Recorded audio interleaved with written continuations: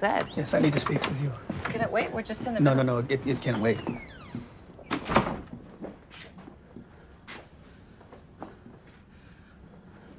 You spoke of my reasons for coming to this country. I did come here to learn to be a doctor, just like you, a good doctor. But I'm just a good doctor? I think I'm Please, just let me finish, okay? During my time here already, I have worked with you to save the life of a man who had been shot through the heart. I have helped repair the lungs of a fetus still in her mother's womb. I have done things that I never thought possible. And I want to continue to do these things, to grow as a doctor. But I can only do that and explore this mystery of what comes after life with you.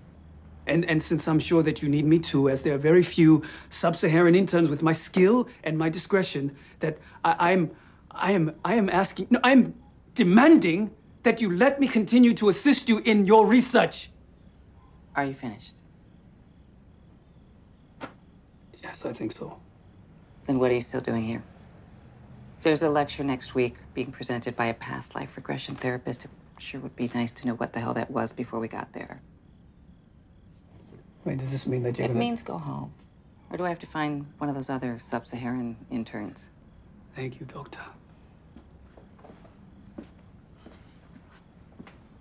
Well, dinner's cold, so I figured we should just skip right to dessert. Ice cream, anybody? Fine. Yeah.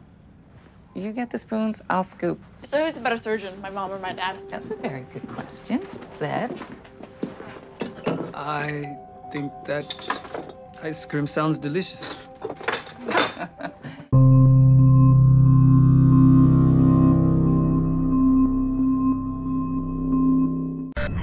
It's been a really rough year. You were beautiful, not to mention incredibly intimidating. Well, that sounds about right. Do you think if it hadn't happened, that things would be different?